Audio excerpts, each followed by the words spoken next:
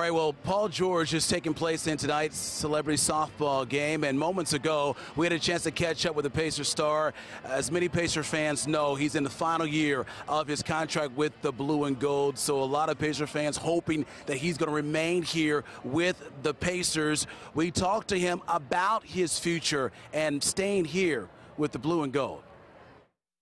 What I've always been, preaching, and more so than you see now, is having guys that I can win with, and wanting to win. It came from the heart and very sincere on wanting to bring that to Indiana. So, that's where my heart is going to always be at.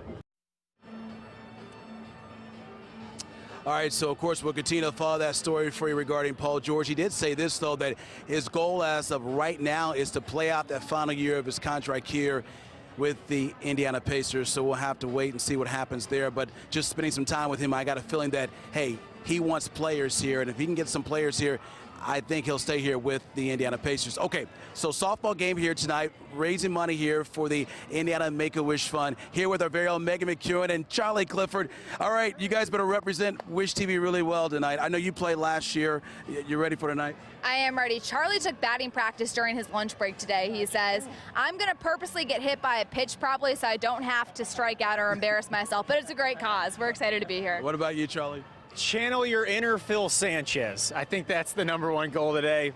Phil, I know you're not working tonight, but send me some luck, buddy. I just don't want to fall down, Ace. I like the jerseys. They're pretty good. They look good on you guys. We expect you to be at work tomorrow. We got some volunteer work we're doing tomorrow for a great cause. So it's going to be a lot of fun as well. Okay, that's going to do it. We'll have much more on tonight's great highlights from these two coming up tonight at 10 and 11. 24 Hour News 8 at 6:30 will continue on the other side of the break.